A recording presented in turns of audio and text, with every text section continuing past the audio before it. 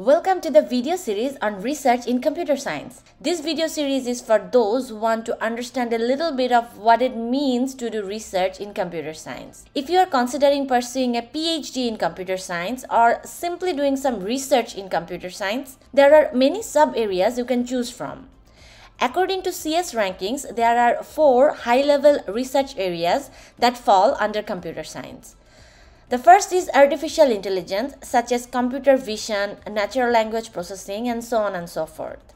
Second is systems, such as operating systems, software engineering, databases, computer networking, etc. And then there are theory, such as logic and cryptography, and interdisciplinary areas, such as HCI and robotics. Choosing a research area can be a daunting task.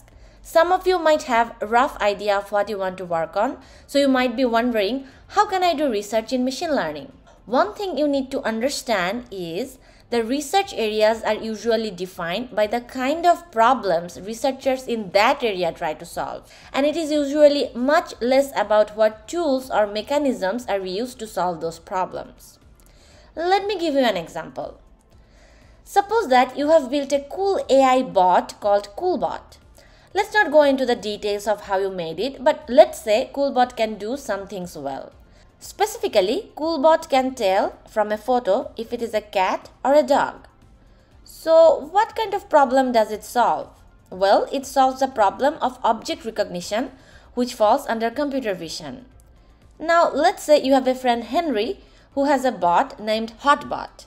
And what Hotbot can do is tell if your Google search query should be sent to a server in China or a server in the USA. Now, this is a problem of network routing, so Hotbot is actually serving the computer network community. Now, you might be wondering, well, how can I build a cool bot or a Hotbot? You can use tools in machine learning, or you can write a very smart algorithm, which is almost always correct. For machine learning, you need to teach your bot to learn from data. But if you are using an algorithmic approach, you can just set some rules or logic to help your bot decide when to do what. Depending on what kind of technologies you are using to build CoolBot or Hotbot, you are taking help from research in some other disciplines such as machine learning or theoretical computer science. Finally, you might want to make a nice interface for your bot, perhaps a website or an actual robot. You might then need to work with HCI researchers or robotics researchers to make your bot really useful for its users. Now see, picking a research area isn't that simple. All these areas are very connected to each other, and you can do almost anything you like while being a researcher in any area. My goal in this video series is to help you understand what it actually means to be a researcher in one area, that is data management or simply databases.